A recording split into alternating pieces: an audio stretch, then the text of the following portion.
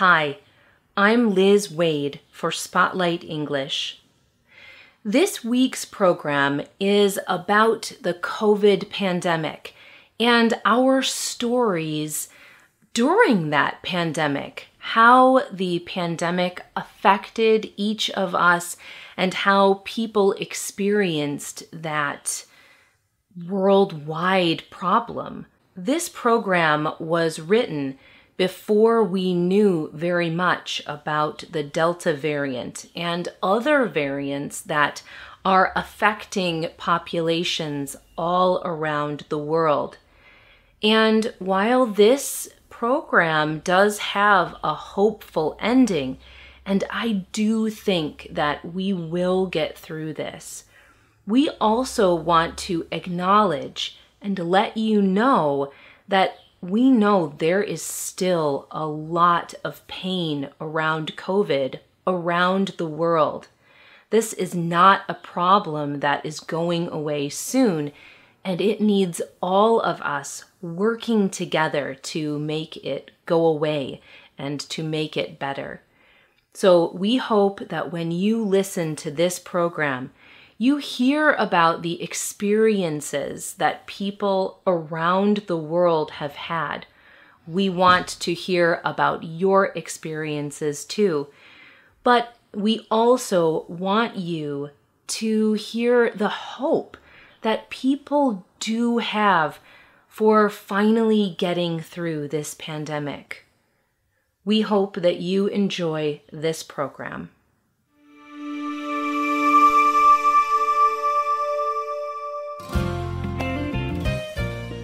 Welcome to Spotlight Advanced. I'm Liz Wade. Spotlight uses a special English method of broadcasting. It is easier for people to understand, no matter where in the world they live.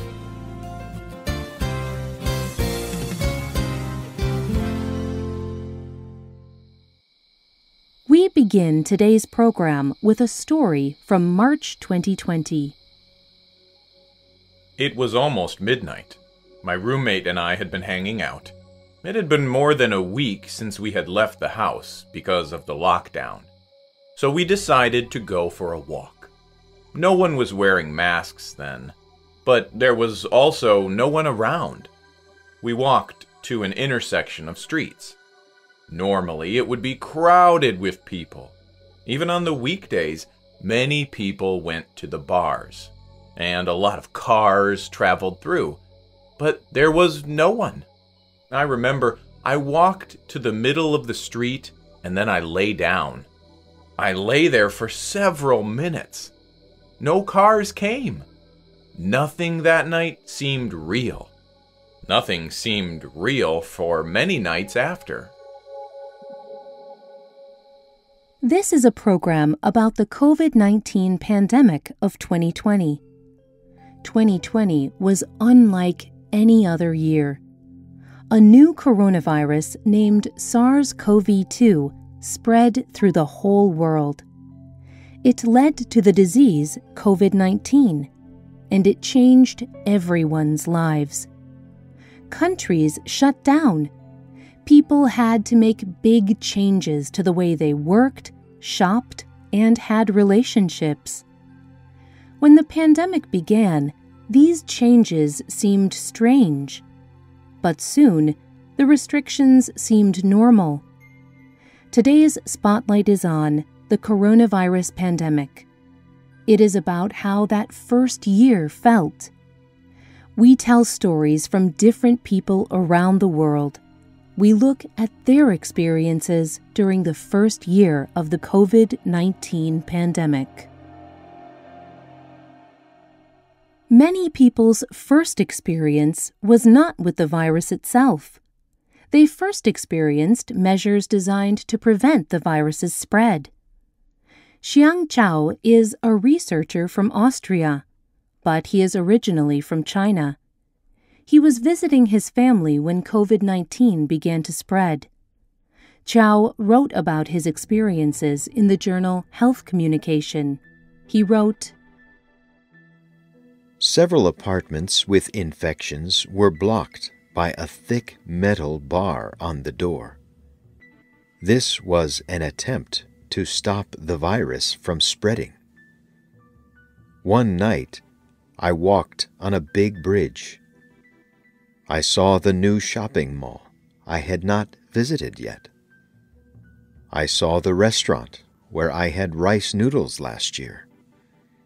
I saw the shop where I got a globe model when I was a child. All of these memories rushed into my head with the beautiful but empty night view. A strong sense of isolation came over me. I felt extremely alone. I have no previous experience with such an outbreak. I was only a high school student when SARS happened. It did not affect my life very much.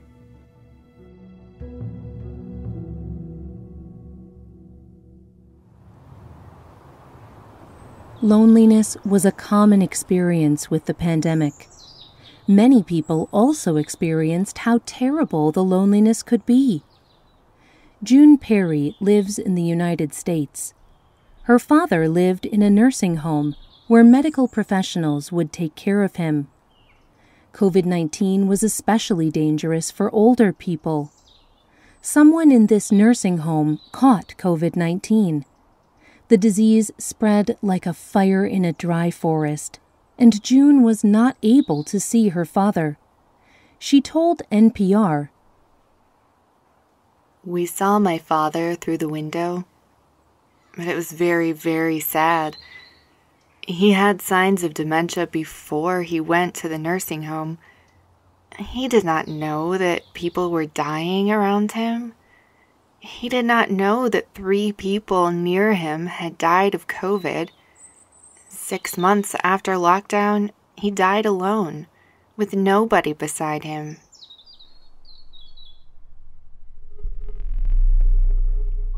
The isolation affected all people greatly. Most did not go out to work. They did not see their friends or family. It was like everything in the world had stopped. Several Italian scientists studied this feeling for the journal Frontiers in Psychology. They asked almost 3,000 students about their experiences. One, a 16-year-old, told the scientists, "It is bad to wake up in the morning knowing that you cannot accomplish anything with your life. You cannot do anything. I look out the window and it is all deserted. There are no more sounds of cars, buses, or people talking. It is like a changed world, like being in prison for something that you did not do. All I can do is wait and stay at home."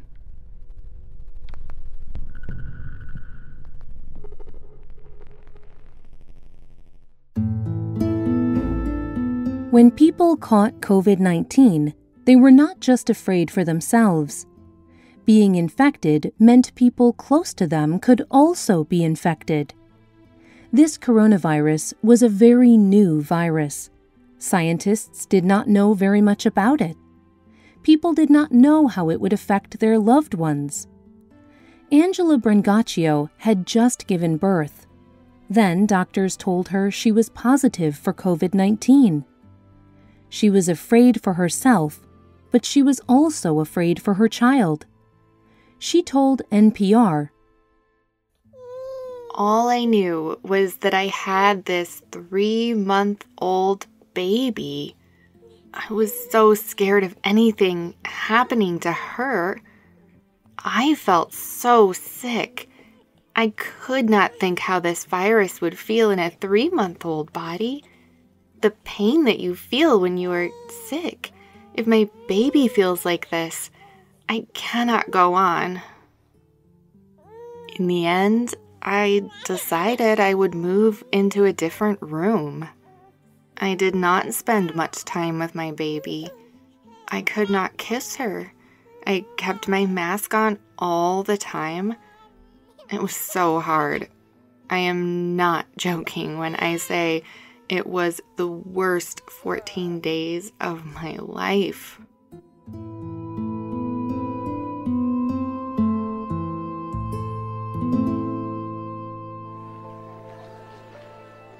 By the end of 2020, there seemed to be some hope.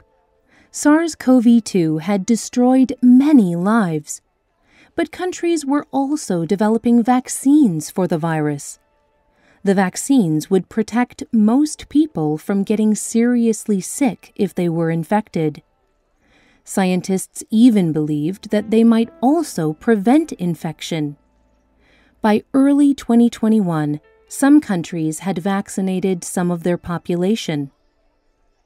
In many places, COVID-19 cases began to fall, but there was still a lot to do to beat COVID. Many people still could not get the vaccines, but people began to think that there might be a life beyond the lockdown. They began to imagine a future where everyone could be safe again.